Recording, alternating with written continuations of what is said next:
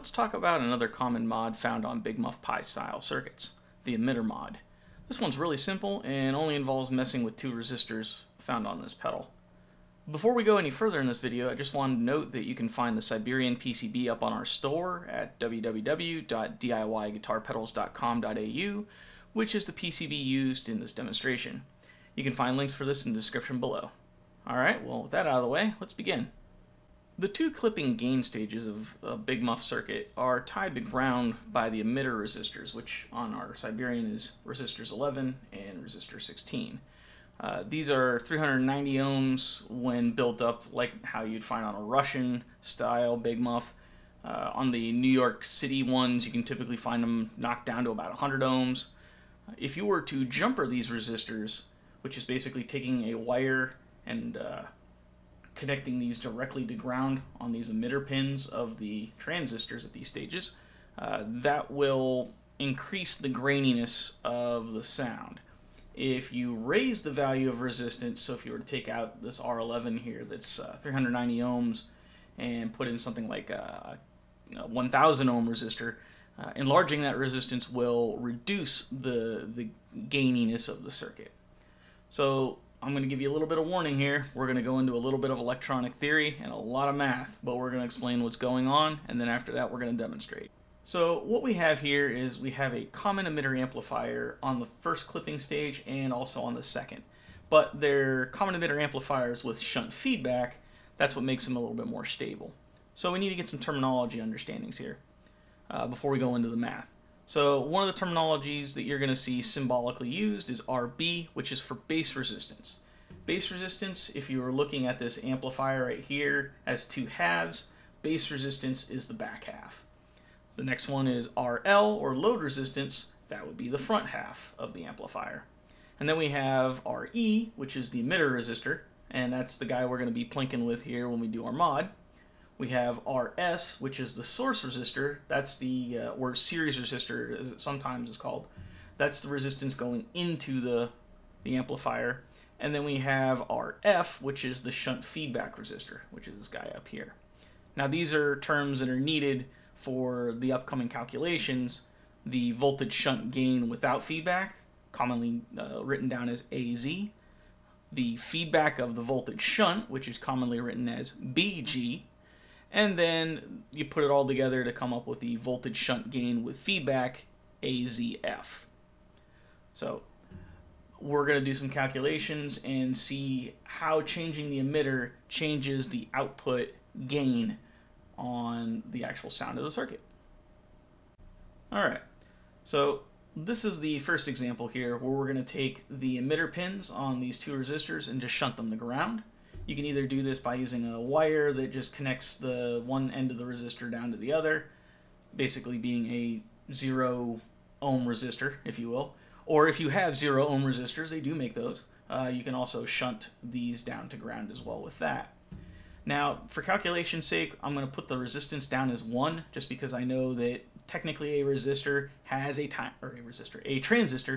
tiny little bit of resistance going down this way, as well as there is no such thing as a perfect resistor, so there will always be some sort of nominal value. But for sake of math and getting an idea, we're going to make it 1. So to calculate the gain of this circuit, we'll go over what we have that's not going to be changing on any of these mods, because we're only going to be changing this one resistor in that case. So what am I talking about here? Well, we need to know what the base resistance is. So the base resistance of the circuit is R7 parallel to R8 parallel to R9. So that comes out to about 8.9K of resistance for the base resistance.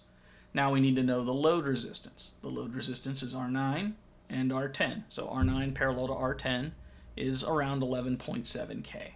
That's going to be unchanging on this circuit. We know the source resistance is 10K. We know that the feedback resistance is going to always be 470K.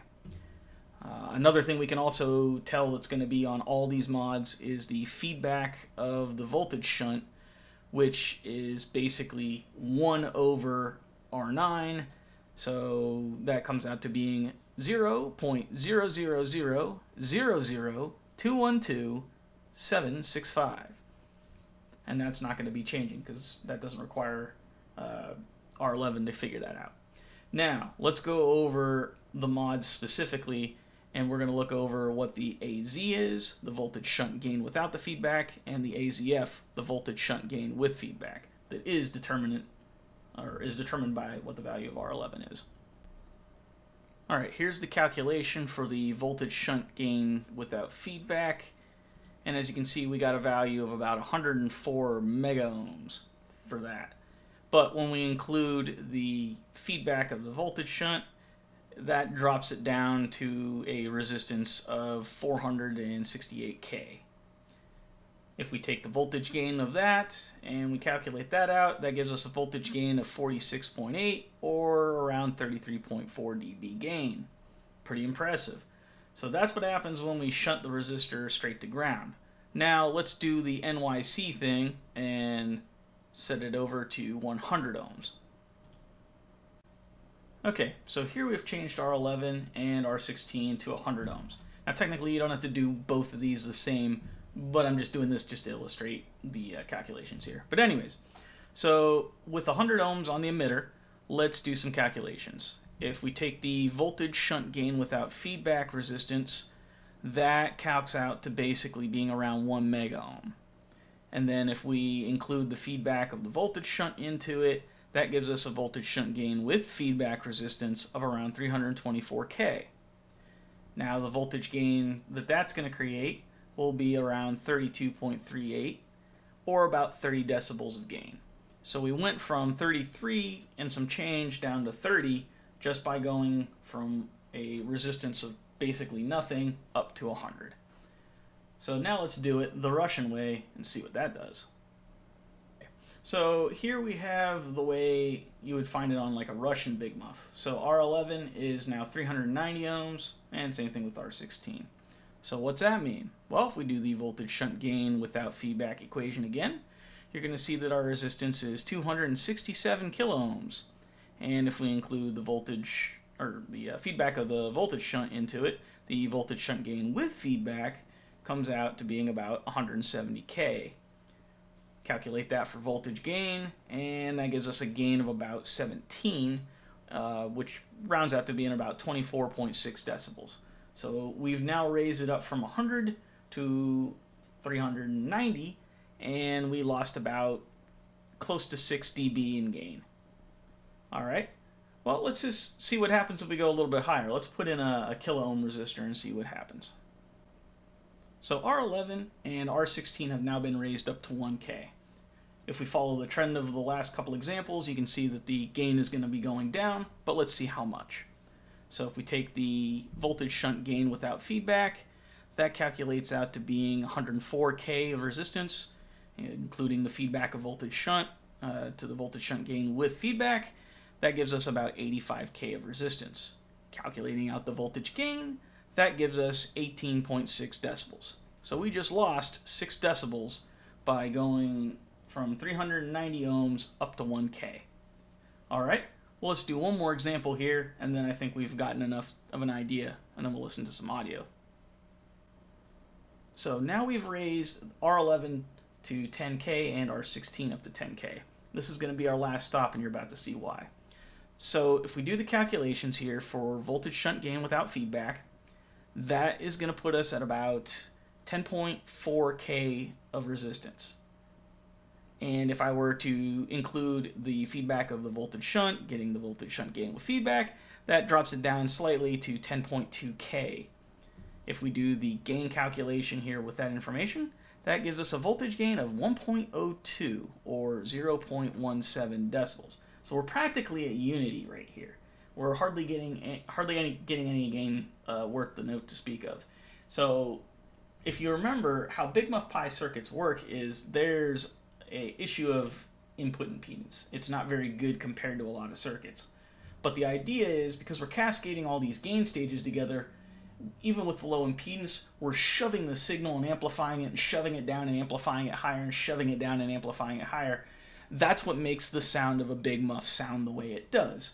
So by taking basically 2 of your gain stages out of the equation because they're not amplifying anything, it gives a very sputtery sound and really doesn't add to anything.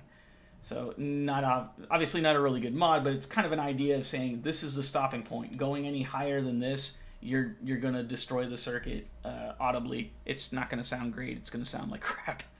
But anyways, don't take my word for that. Let's actually get some audio samples here and understand from an ear perspective what these mods have just done. Okay, so here we have the DBE Siberian PCB, which again is up on our store if you want to make your own Big Muff pie. I have two 100K pots rigged into the resistor positions here for the emitter resistor on both those stages. This one is on the first stage, this one is on the second. I used 100K just because that's what I had at the time. I should have used 10K as we've demonstrated with the math, but you'll get the idea here. So right now I have them both set as variable resistors to 0K, so this is what the 0K would sound like.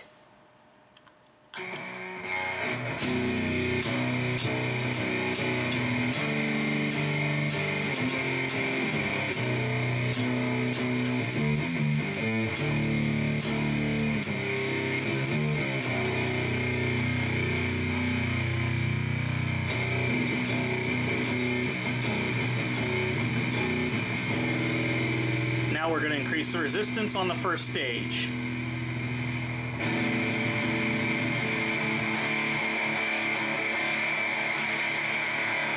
And now we're going to decrease the resistance.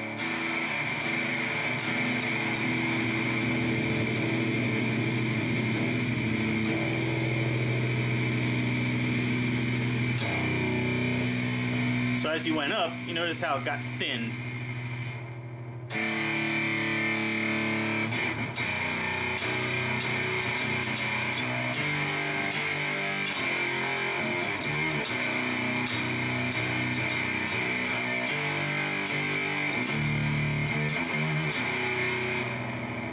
And it lost a lot of its sustain.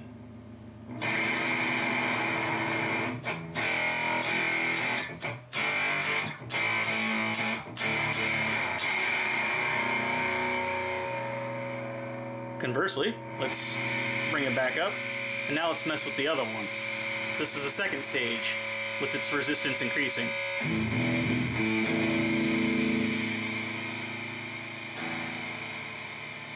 Notice how the volume also drops with it.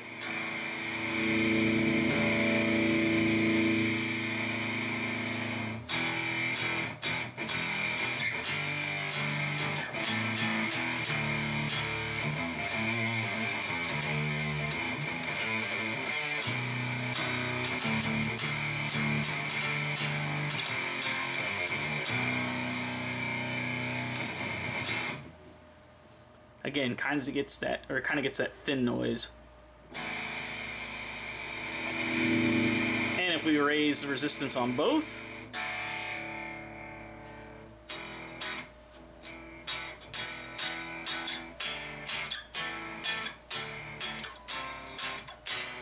this is where they're both doing that whole, it's not contributing to the circuit and it's practically killed the fact that it's a big muff. Now it just sounds like a really wimpy overdrive with a huge volume drop. But me, I like giving it just a little bit of resistance on both, and that's about it. So there you go. I think that's a pretty nifty little mod that you can do. It's kind of one of those ones that once you find your sweet spot, you're just going to set that resistance and leave it. But either way, it's something that you can change to get it to be your sound. So, I hope you liked this video, and if you haven't subscribed, please subscribe, press that like button, and press that bell to get further notifications on any videos that we're updating up on our YouTube channel here. If you could also check out our site, www.diyguitarpedals.com.au, and pick up a PCB. That'll really help us with supporting us making more videos and getting out some good content. So again, we'll see you in the next video. Cheers.